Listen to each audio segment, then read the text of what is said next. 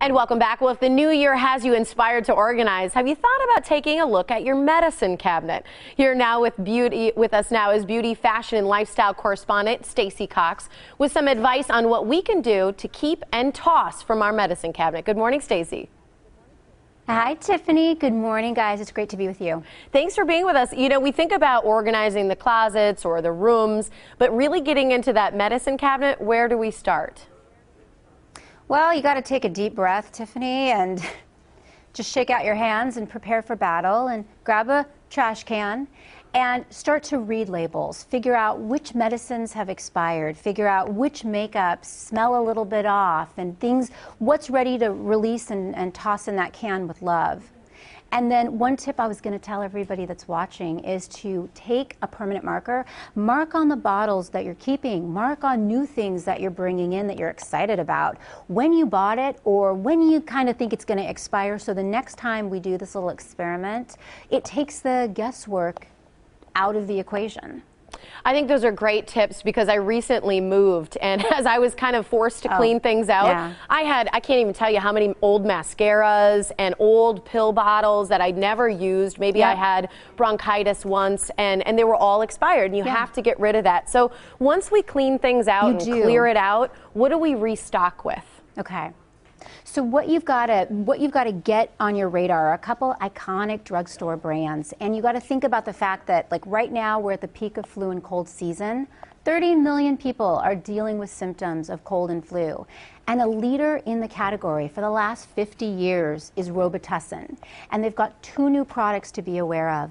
The first one is Robitussin DM Max liquid-filled capsules. Tiffany, they are nothing short of awesome. You can put them in your briefcase or your purse, or if you're about to travel on a business trip, throw them in your travel bag. They will so help you with cough and cold related symptoms. The other thing they created was the Robitussin DM Max Nighttime. Great to help you get the sleep you need when you're just not feeling right with the world. And their website is robitussin.com. And then another product I brought with me that I think you're going to react to is Vaseline jelly. Gotta have it. You know, with the right. See, I'm like, I was waiting for that cue. I'm like, come on, Tiffany. I'm like, I know you know this one. But it's such an important product to have in your medicine cabinet. It is what I think of as the ultimate wonder jelly, and it's the original dry skin healer. It deeply moisturizes to heal dry skin that occurs when you're dealing with poor health or maybe a medicine you're taking, or it's just been so cold out in the environment lately. But this product goes back to 1870, so it has a long history, and the reason it has it is because it has this skin moisturizing mechanism. What that does, it's a 1-2 punch, so it penetrates dry skin down deep. But that's the first thing it does. But then it penetrates and helps that barrier surface on your skin, that surface layer. And then what you can do with it is, for girls or guys, is throw it on your feet, throw socks on over the Vaseline, and let it work its magic while you sleep. It's going to hit those heels, soles of your feet. It's going to help moisturize the cuticles. And then for girls, and I thought you'd like this one, Tiffany, take a dab of Vaseline, mix it with loose eyeshadow or blush, and it's going to add a little bit of extra hydration into your makeup application.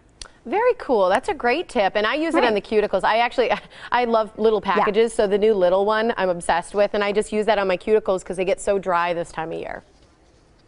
Yeah, and they have a really good Facebook page. I looked on their I liked them on Facebook at Vaseline US, and they had some great tips, which I thought were useful. And another thing I was going to tell everybody watching is, if you have a contact lens case, it's just sitting around, just fill it with whatever you need, like stain remover, hand cream, lip balm, and throw that and take that with you on the go. Smart. I like that one. Yeah. Any last pieces of advice? You've got some really good nuggets for us, Stacy. Well, take your old toothbrush that you're about to trash and run your toothbrush over your lips, and that's going to get rid of dead skin and get blood flow and circulation to your pout and your pucker for Valentine's Day. Perfect. Thanks for being here with us, Stacy. We appreciate it. It was fun. Absolutely. You're great. Have a nice weekend. Thank you. You too.